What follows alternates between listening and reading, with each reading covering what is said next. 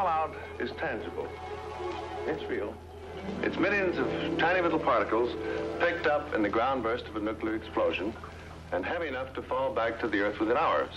It goes up and it comes down. That's all. Like those tinsel scraps you just saw. It lands on the Earth and it stays there. And where something stops it, it doesn't go.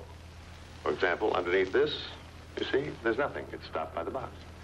It does emit what scientists call gamma radiation, and although the radiation from these particles cannot harm inanimate objects like a bar of chocolate or this beef stew, the gamma radiation can destroy living cells and can cause sickness and death. So far as the physical symptoms are